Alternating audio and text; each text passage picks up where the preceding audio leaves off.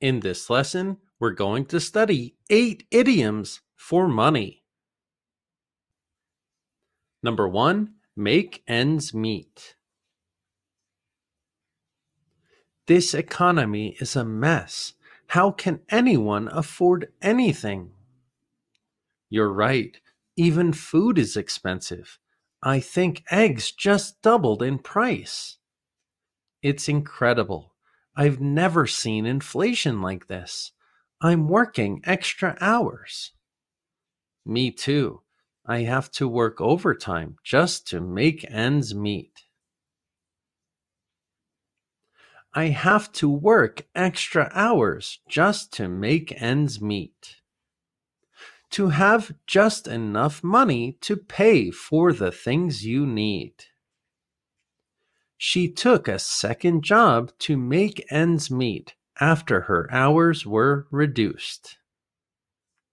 Making ends meet with a single income was challenging.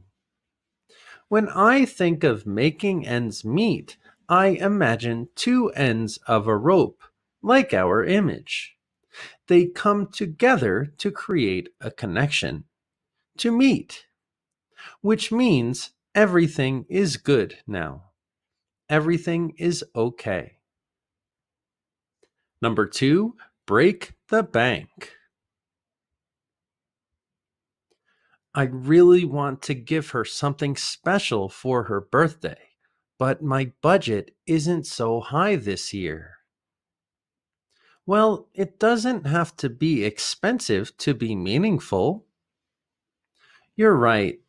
I don't have to break the bank. Maybe I'll make her something special. Exactly. It's the thought that counts. It's the thought that counts is a very common expression. We use this when someone has good intentions. Maybe the gift wasn't so good, but thanks for thinking of me. Your gift doesn't have to break the bank. It's the thought that counts. To spend a lot of money or more than someone can afford. They wanted a vacation that wouldn't break the bank but still felt luxurious. Buying a used car can be a great way to get around without breaking the bank. In our second example, we have the phrasal verb get around. This just means to be able to move from one place to another. Number 3, cost an arm and a leg. I talked to her and she said she wants a designer handbag.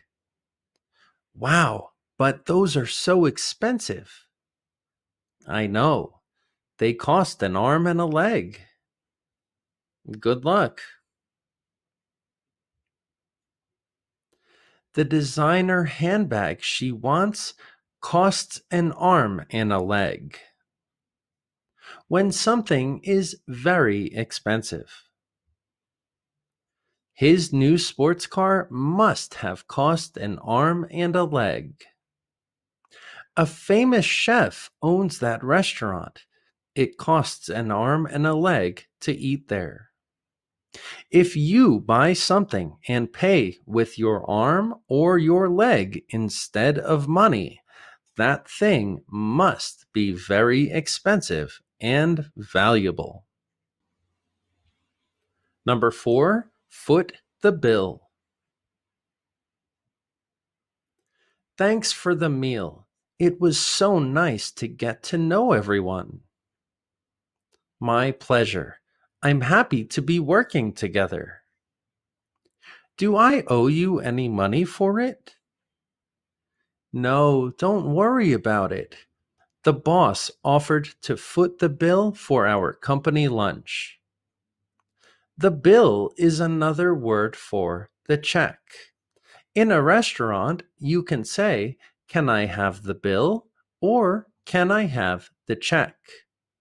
Bill is much more common outside of restaurants. For example, When talking about services, we always use the word bill. The utility bill, the internet bill, the phone bill, etc. The boss offered to foot the bill for the company lunch. When the bill is paid by someone else, often something expensive. He generously offered to foot the bill for the entire wedding. The government will foot the bill for the new infrastructure projects.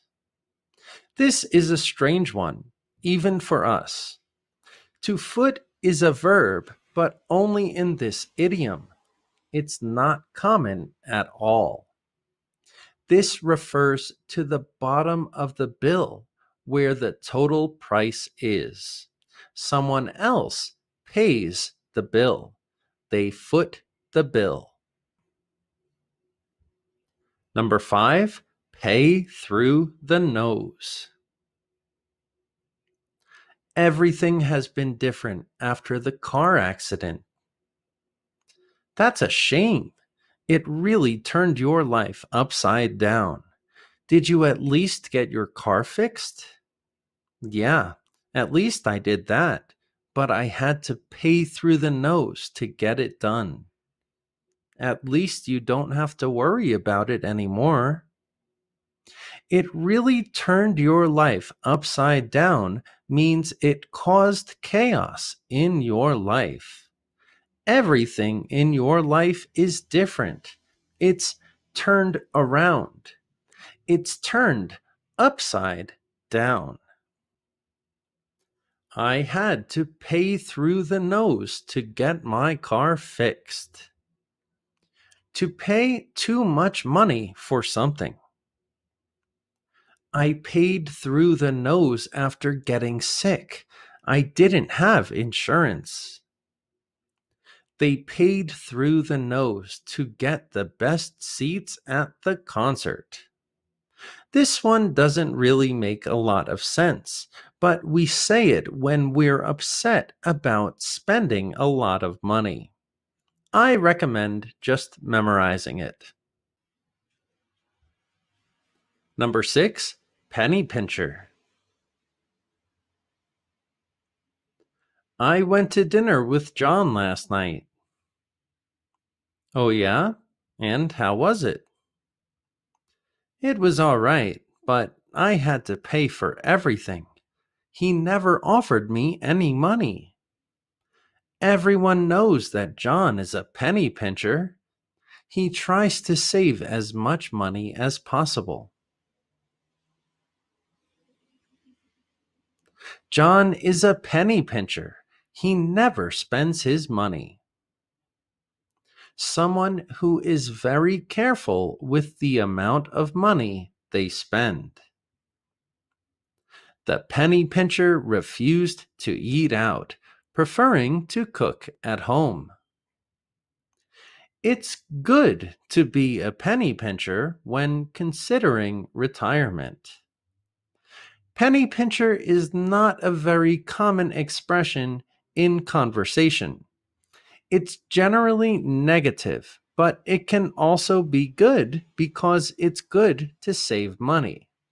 But if you want to be rude, it's more common to call someone cheap.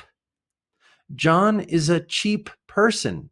He spends little and doesn't value quality things. Number 7, money doesn't grow on trees. Can I get a new video game? I really want one. If you work for it, you can have it. Can't you just buy it for me? Sorry, money doesn't grow on trees. You have to work for things. Money doesn't grow on trees. Money is difficult to obtain. Every time we asked for expensive toys, Dad would remind us that money doesn't grow on trees. It's important to remind children that money doesn't grow on trees. In my experience teaching English, I've noticed that this idiom exists in almost all languages, but a little different. How do you say it in your language? Let us know in the comments section. Number 8, cash cow. This game is incredible. Have you tried it? Why are you playing that? Don't you have to pay for the extra content? Yeah, there are a lot of microtransactions and in app purchases. It's expensive, but I love it. That game is a serious cash cow. How much money have you spent?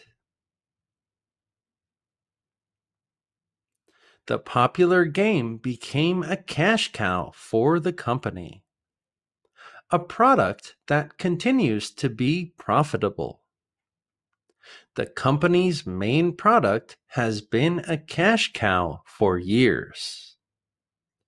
The franchise's latest movie was a cash cow and inspired future sequels. Like our image, I believe that this expression comes from the farm. Cows provide milk or beef, which farmers then sell for a profit. Cows consistently do this, and they're very valuable. They generate money. As always, thanks for watching, and I hope you learned some new expressions about money. Please like, share, and subscribe, and see you in the next lesson.